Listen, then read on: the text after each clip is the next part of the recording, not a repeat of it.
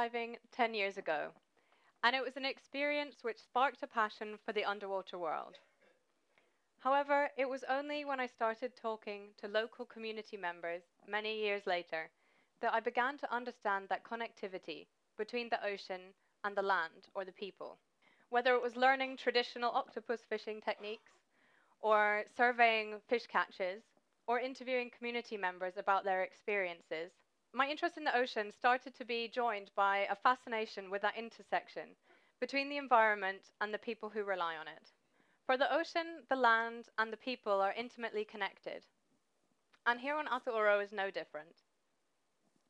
I came here to work in January this year, and in my role as an educator, scientist, and conservationist, my goal is to connect the dots between these interlinking issues. As conservationists, we're often motivated to solve a particular environmental problem. However, I believe it's only when we take a step back and take a more holistic approach that we can begin to succeed.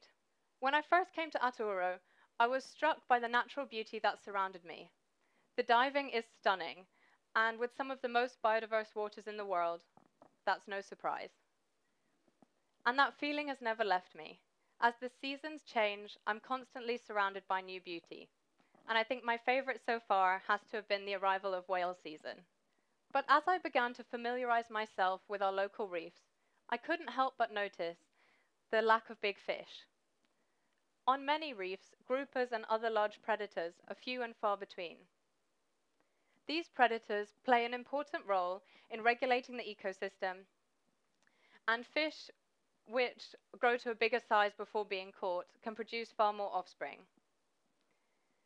But as overfishing removes this top end from the environment, the impact on the ecosystem and the fish populations as a whole becomes greater, which causes a decline in the fish stocks even further.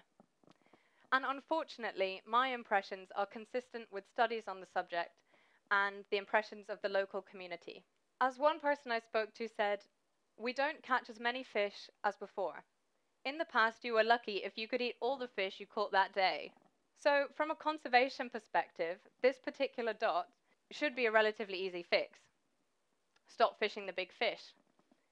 But the reality is very, very different, as people here rely on fishing to put food on the table and provide for their children. As my friend Estevao said, the sea is our office. We need to go to work every day. And here on Atauro, fish is a really important source of protein. So a decline in fish stocks can have a direct influence on nutrition. And in the face of concerns over food security, specifically fish stocks, it's easy to get tunnel vision and think that the best way to solve this issue is to focus on the fish.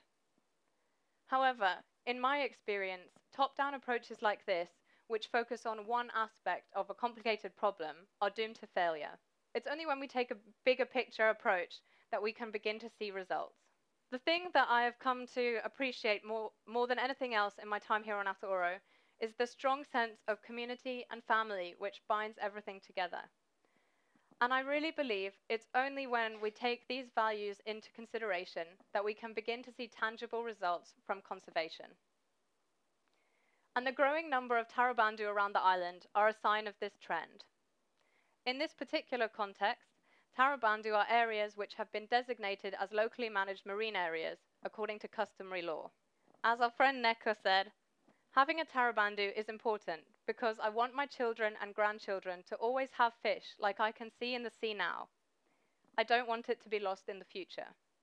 These laws are driven by the community rather than centralized government and are the product of hundreds of years of tradition. Tarabandu are laws which are deeply rooted in family and community ties, and they're often taken more seriously than official law. Disrupted during the conflict, they're now enjoying a resurgence and are increasingly being used for marine management. They work because they are deeply rooted in the community's values, and they make sure everyone's voice is heard. However, they require hard work, dedication, and sacrifice from the community in the short term. In the words of Johnny, he said, "We all want tarabandu here, but based on the culture from our ancestors, we believe that it will be stronger if we do it in the proper way." These fishermen are looking to the future as more and more tarabandu are added to the network of protected areas which surround this island. As they set aside their fishing areas, they're looking for other options of how to provide for their children. And that's where alternative livelihoods come in. The Homestay Association here in Beloit is a great example. 8 families have opened their homes to international volunteers and staff working with Blue Ventures. This is a business model they'd never used before, and less than a year after they started the initiative, they're already reaping the rewards. One member of the association said that the main benefit of the homestay is that it allows us to take care of our family and all the income stays in the community.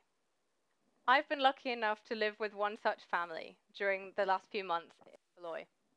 Through them, I've been able to learn the Teton language, settle into village life, and find my feet in a place far away from home. My Timorese family have provided me with the amazing hospitality that's one of this community's strengths. And homestays are an excellent opportunity to create cultural exchange, which benefits both the hosts and the guests. One of the guests said that it was an eye-opening, immersive experience that will be one of the main things he looks back on.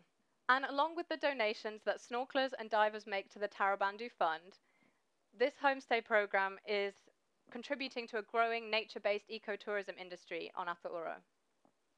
Research from Charles Darwin University shows that the communities of Atauro strongly support the development of community-based ecotourism in the future. However, they believe that it should be in the hands of the local community and the hands of local NGOs. And I firmly believe that if it's done on the community's terms, then ecotourism could be a valuable tool to improve community development and economic security. Not only that, but the benefits must go directly to the community rather than disappearing into the pockets of developers or investors from elsewhere. And to find out what this could look like for them, the Homestay Association from Beloit went to visit the Homestay Association in Raja Ampat, Indonesia. An inspirational experience which enabled them to see communities just like this one, which are succeeding in running their own tourism businesses. And after all, learning from your peers can provide a more powerful lesson than any classroom or training course. Estevo said of the experience, "It was very important for us when the Raja Ampat Association told us that they started just like us, with no support.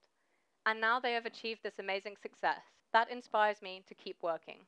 So going back to our earlier dots, what brought us to ecotourism was that it's an alternative livelihood which enables us to pursue conservation strategies.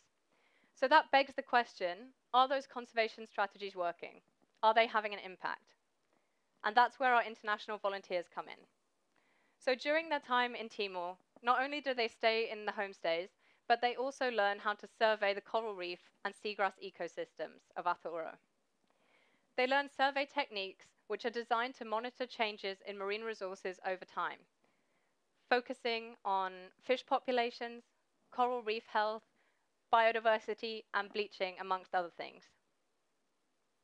They survey inside and outside the Tarabandu, so we hope that we'll be able to paint a picture of the impact that these refuges are having on the creatures living within their boundaries.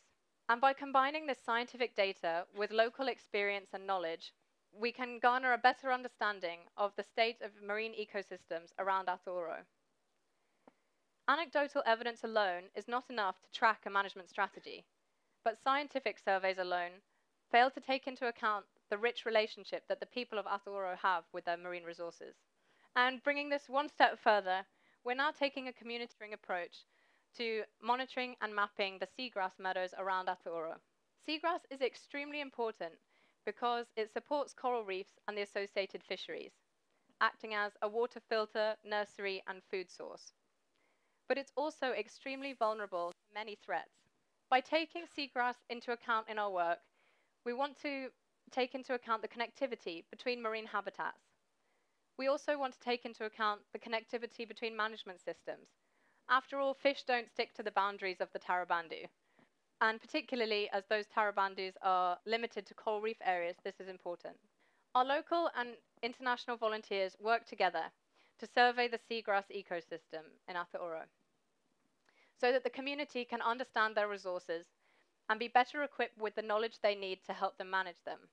By doing this, they're able to improve their level of understanding and learn new skills that can contribute to their sense of ownership and capacity when it comes to marine conservation. So here we are, we've come full circle connecting the dots. What started as a concern over overfishing has gone through many iterations, from the ecological to the social to the economic and back again. And it's only by taking all of these aspects into account that marine conservation can be sustained. And the only way that you can do that properly is by listening to the community and taking their needs into account. So you might be asking the question, well, what will you do next? Where do you go from here? Well, I don't have the answer, the community does. All we can do is stay humble and listen to their voice. We want to find a way that we can move forward together, working to address their needs in a way that's compatible with their values, working together to achieve their aspirations. Thank you.